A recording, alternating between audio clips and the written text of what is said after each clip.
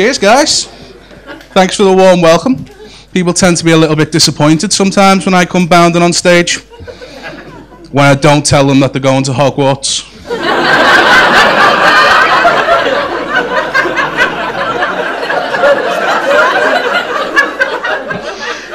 None of yous are wizards.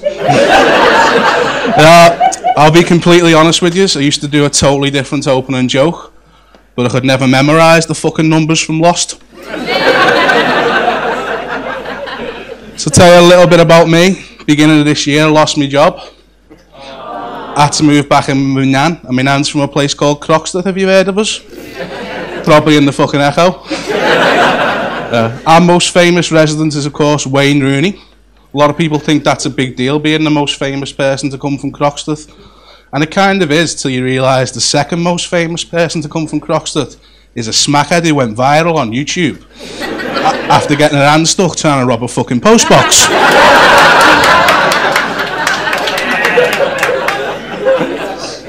It is a shit council estate, but I've been living on my own, so I thought things might have gotten better, and they haven't.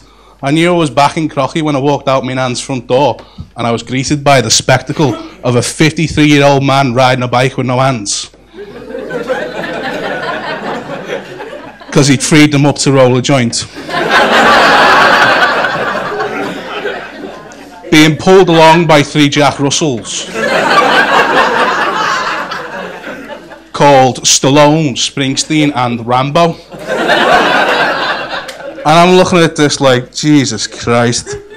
All right, Dad. Kidding, obviously, I'm from Croxteth. Like Wayne Rooney, I don't know who my fucking dad is. Worst part of it, though, is my nan's house is right by a school, so we get all the noise and the traffic and the kids.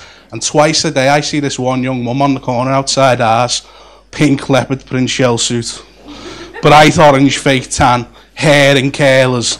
Looks like she's going on an undercover mission in a Salvador Dali painting. And she'll be screaming at the top of her lungs, Tracy, Leanne, Tasha, Christabel, Marie, Louise, Siobhan, Kendall, Brianna, Destiny, Chastity,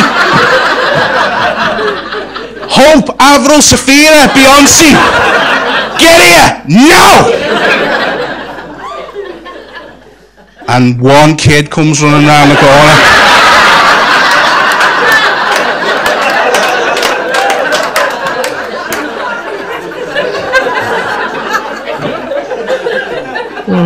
So I don't know about you guys, but I've noticed in the last few years it's tougher than it's ever been to be fat, especially since thin people invented diabetes. You know it was you. Who else would give us a disease you can treat with an emergency chocolate bar? And no one even wants to call you fat anymore in the politically correct world. They'll call you something like bubbly, fluffy, or chunky. And that's thin people using coded language to take the piss. Because those words are more regularly used to describe chocolate, cake, and peanut butter. The worst offender, though, is everyone familiar with a shop called Giacomo? If you're not, it's the shop that sells everything fat men need, except dignity. I mean, I've got problems with Giacomo because people always say, like, oh, you shouldn't buy plus-size clothes, you should slim down into regular clothes.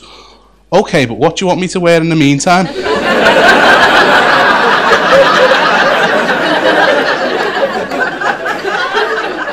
Would my fatness be less offensive if I was trolling around naked? You know what I mean? And I've got specific problems with the Giacomo over there in Liverpool 1 because it's on the 2nd floor. First day I go in there, I'm just looking for jeans. This guy comes up to me. Hello, I'm going to be your stylist for today. I'm like, slow down, mate. When you're this size, it's not about style, it's about containment. I just want jeans. He goes, would burgundy chinos be acceptable?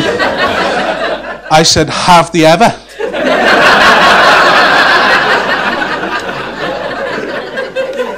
Just show me your plain black jeans.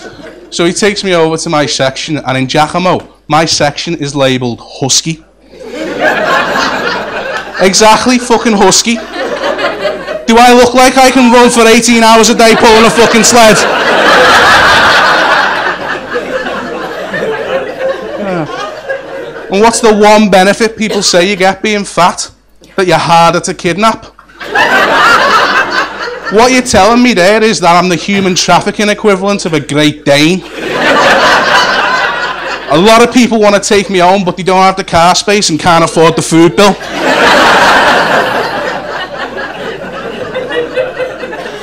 Well, you know, I was realising I was getting the signs this year that it was maybe time to lose weight.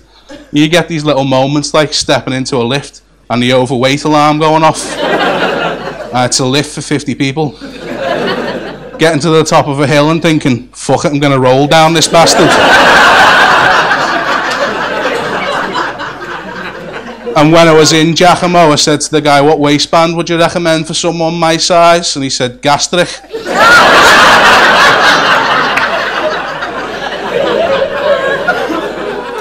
So, you know, I thought I'll sign up with Weight Watchers because they say they're here to help fat people, but they also sell their own range of cakes, which is a bit like cake methadone, just makes me want the real thing. But even Weight Watchers are taking the piss. Before you fill any forms out, tell them how much you weigh, how much you want to lose, anything like that.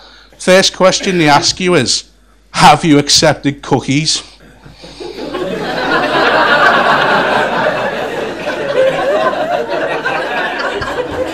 It's followed me all my life, this shit. I had a goth phase when I was a teenager and I had to give that up. Everywhere I went, thin people making the same lame joke. Here he comes. Vampire the Buffet Slayer. Cheers guys, I'm in my garden.